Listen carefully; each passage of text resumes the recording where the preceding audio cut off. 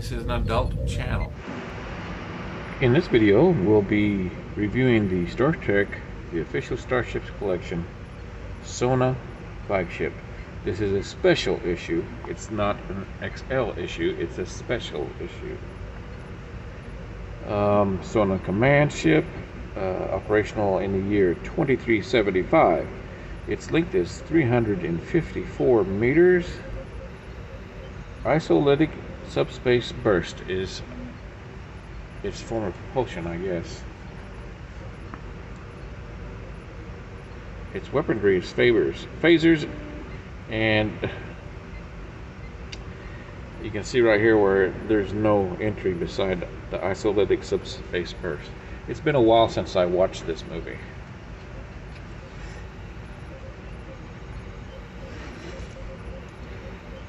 You know, getting a good look at some of these ships, because they move so fast, you know, on screen, it gives you a deeper appreciation.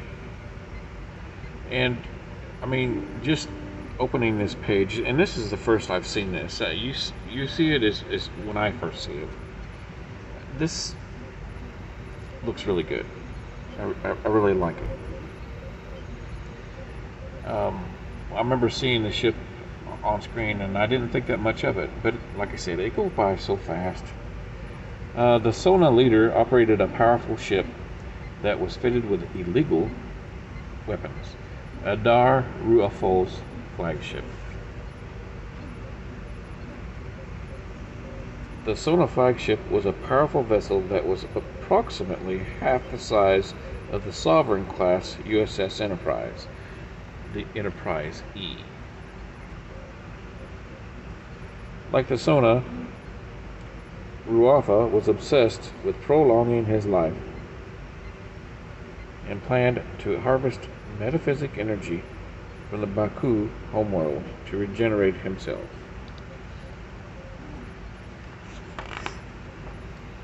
They basically had their skin straight. They basically had so many facelifts, that's why they look like that.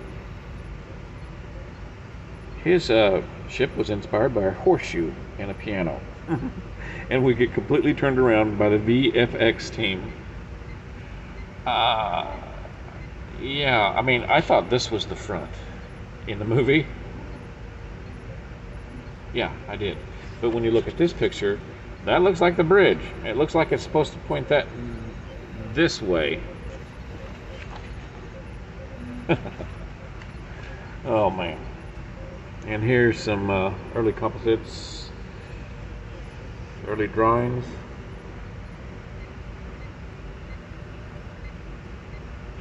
Oh, Mr. Eves again.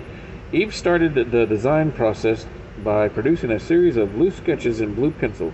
These early sketches were meant to be for the Sona battleship, but he was confident they would also evolve into Ru'afo's ship.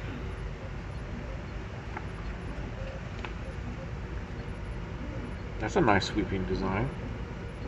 Once he had a design direction he liked, Eves inked over one of his sketches. The design was then approved by the producers. I enjoyed that movie. It had its problems. Eves took the basic shape of this design and created a rounder, more muscular version, which he thought would suit the personality of the Sona leader. That is a pretty nice design, especially the perspective that it's written in. This sketch shows the finished design. Look, they misspelled design. DESGIN of Ru'afo's ship.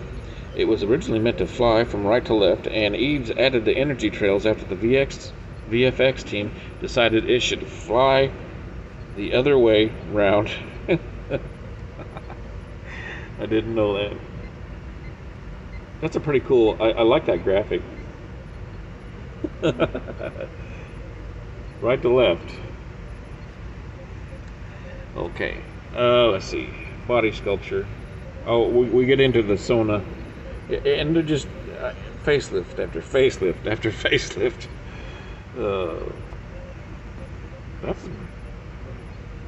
That's disturbing. That's a really nice graphic. These magazines almost always have really nice graphics. This drawing was meant to show the ship from behind, but VFX producer Peter Lorson, thought it made sense for the shoulders to fly forward. If you look closely at the details of the back, you can see harp strings and the pipe work from an organ. Excuse me? If you look closely at the details of the back. I own a piano, and I know what it looks like on the inside. You can see harp strings and the pipe work from an organ. Huh. I don't know if we're... I don't know. Let's see. That's a nice graphic right there. Really nice. Eve's produced detailed plan views for the CG modelers. They misspelled modelers there too, who struggled with all the ship's compound curves. They struggled. I know. I mean, I designed 3D STL files, and the curves, getting the curves right is hard. These renders of the original Santa Barbara Studios model show the ship from the side, top, and front.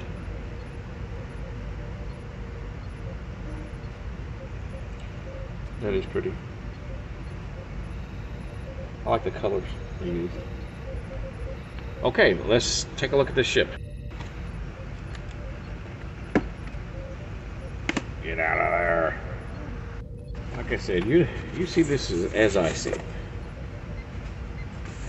Okay, first impressions. I don't like the color. I like the color in the magazine.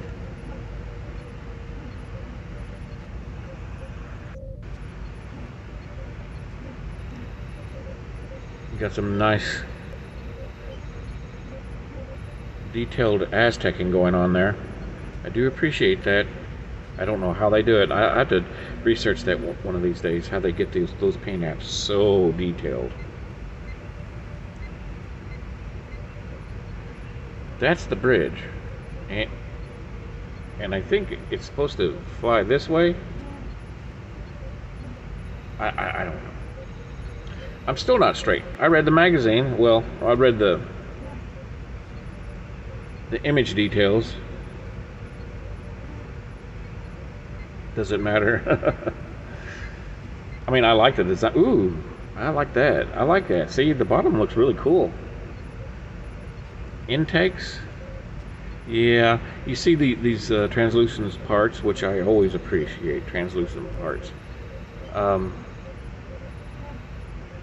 Yeah, I think, if I remember right, it moves like this in the movie.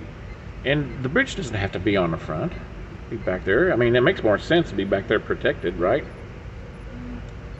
I never did figure out why spaceships have these, like, rudders and stuff. I guess if it goes atmospheric, they might help. I don't know. You see those seams right there where they put it together. Looks like it was molded in what? Probably two big parts there, and then these separate parts were glued on. But you can see through there in a couple of places. Pretty sweet. Maybe this part right here is where they were talking about an organ.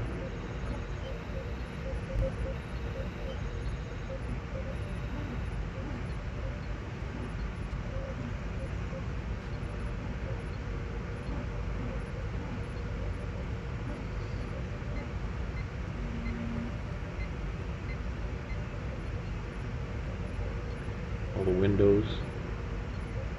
They kind of disappear when you turn the ship. And light a little bit.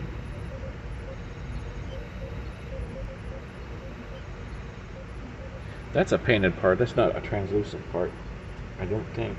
No, I'm wrong. It's a translucent part. So we've got red on the front and then yellow on the sides here. And a little splash of yellow right there around what I think must be the bridge. And here's another seam right there. I mean, I like it. I like the design. I'm a big fan of Mr. Eves.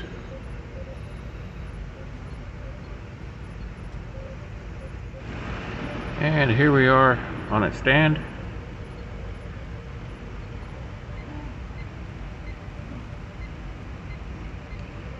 I like it. I better like it, I bought it. But, you know, I do like the design. I like the movie. Movie wasn't perfect. We'll see you next video.